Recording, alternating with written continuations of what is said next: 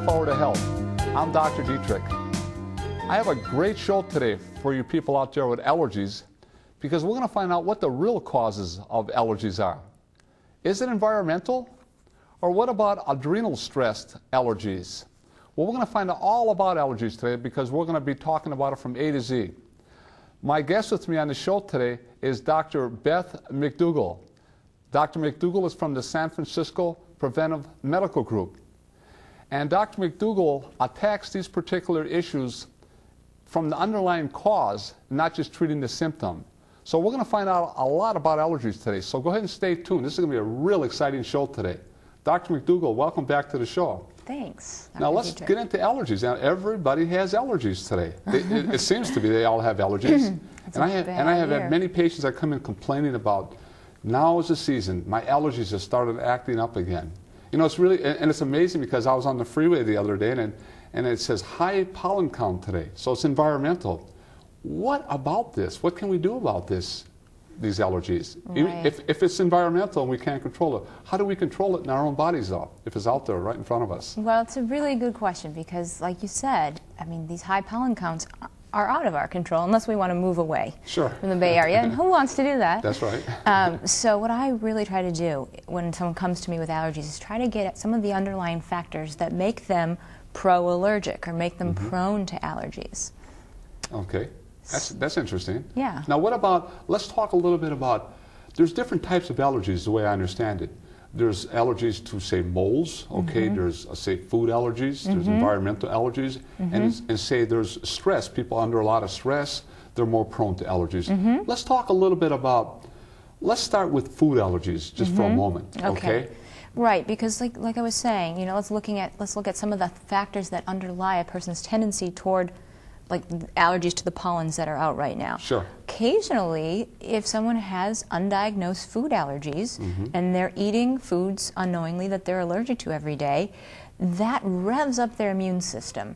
And their immune system starts releasing all of these kind of pro-inflammatory information molecules. Got you. And that affects their tendency to be allergic to pollens and things. Interesting. So anything that revs the immune system up, gets it kind of going, allows the immune system to then start becoming sensitive to other things in the environment. So it's best to try to work with the things you can control, and one of the things is food. Very common for people to have allergies to foods that they're unaware of. I don't know if we can actually accurately say the percentage, but I would say upwards of 35 to 45% of people have some one or two undiagnosed food allergies. That's quite that's a big percentage though, actually. Huge number. Now let me ask you a question. Say if somebody comes into your particular office in your expertise, can you determine if it's food allergies or allergic to molds or whatever? Can you kind of pinpoint that, or is that kind of hard to do that? It is hard. I mean, there's no perfect test. Sure. But we do have technology that's improving all the time. And there's one type of blood test called an ELISA. Okay.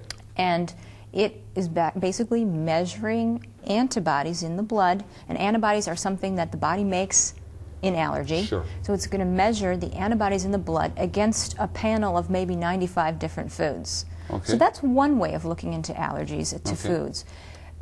The other actual, probably gold standard test is to do a modified elimination diet. Gotcha. And that's where you place someone on a diet that does not include the foods that are most common allergens. So you take put a person on a diet that does not include dairy products, wheat, citrus, eggs, and occasionally soy and corn.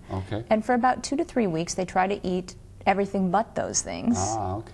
And then gradually add the foods back in, one by one, about once every 3 days, and then they take a look to see how they react to the foods. Okay, because I was going to ask you that, because a lot of people say, wait a minute now, I want my eggs in the morning. You're going to take away my eggs? You're going to take away this from me? I want some dairy products. It's tough. It's tough. So that's why, you know, occasionally, if someone's real gung-ho, we'll go that route. If not, we'll do the blood test. Oh, okay. Now, as far as if you do the blood test and you find out they're allergic to these particular foods just by looking at the blood test. Can you determine that just by looking at a blood test? Yes. Okay. It's not 100% accurate, Sure. but it's close enough. And occasionally someone will come up with allergies to milk, and then I'll suggest that they take dairy products out of their diet for a while, and often they'll get better. Their body will be less prone to inflammatory conditions, their immune system settles down, and they find that all of a sudden they can start tolerating these pollens. Oh, okay, interesting. Yeah. So in other words, so you can be out on the freeway and the pollen count is extremely high today, but since we've eliminated some of these foods through blood testing or what have you, they can still say, oh, I don't care if the pollen count is this high, I'm still not going to be affected by it, just because of the foods. Yeah, so that's one factor. I mean, it doesn't work in every case, but in a lot of cases it does work. Occasionally there's other factors, like sometimes people are deficient in essential fatty acids. Sure. And essential fatty acids govern the information molecules I spoke about that orchestrate the immune system. So you've got pro-inflammatory information molecules and anti-inflammatory information molecules. Okay. And if you're deficient in certain essential fatty acids, you will end up having more of the pro-inflammatory inflammation molecules, and they're going to rev your immune system up and you'll start being allergic to things. Interesting. So oftentimes, just discovering that someone has a nutritional deficiency with an essential fatty acid and replacing that fatty acid will make the immune system simmer down and diminish allergy symptoms. Amazing. Yeah. So just by taking some blood tests, people can be saved. I mean, just really, really, I mean, their body's just going to function so much better because you have found out the factors that are involved in these allergic conditions then. Right. That's incredible. Yeah. Because there's so many people I know today that are suffer from allergies, and they say they've been going on and they've been getting treatments and getting treatments and getting treatments or taking just prescription drugs or what have you, a host of things that I'm not even aware of exactly what they're taking, but just a host of things, and they're still not getting well, and so they're also afraid when they know the pollen count is up, it just scares them because I can't go out today, I'm going to have a miserable day today. So once you kind of get at some of the underlying factors, people feel like they have more control. Absolutely. So it's a good thing. And you know, unfortunately, a lot of the prescription drugs for allergies have side effects. So there really are not very many good ones out there, you know, where people can feel totally well on one of those drugs. Is there something maybe that they could take, say, alternatively? And I know that you don't know exactly because you haven't seen the patient, of course, but I mean, there's just some things that maybe can be taken naturally that can counteract some of these particular problems? Yeah, I mean, there are natural alternatives to prescription or over-the-counter antihistamines. Sure. There's an herb called stinging nettle, for instance, and it has this kind of anti-allergy properties, some natural antihistamine properties. There is a bioflavonoid from the skin of grapefruits called quercetin. Right. And that, especially when taken in combination with vitamin C, can act on the cells that release histamine, and then they can diminish the histamine response. Right. So those are actually natural antihistamines. Well, I like that natural approach because actually it's really adding to the body then, and it's giving something to the body then. It's giving something that's non-toxic to the body if it's done correctly. Exactly. Yeah, yeah. Interesting. What about, let's talk a little bit about allergics to, say, molds. You know, you hear a lot of people say, well, they have mold in their home. Okay. And because something in their carpet or whatever. Right. Because it's damp out, they're getting allergic reactions from a mold. What can be done about something like that? Or how can they find out if that is the underlying cause of the mold? Well, what seems to be very common in people that have a lot of mold allergies is that they have an overgrowth in their intestines of yeast.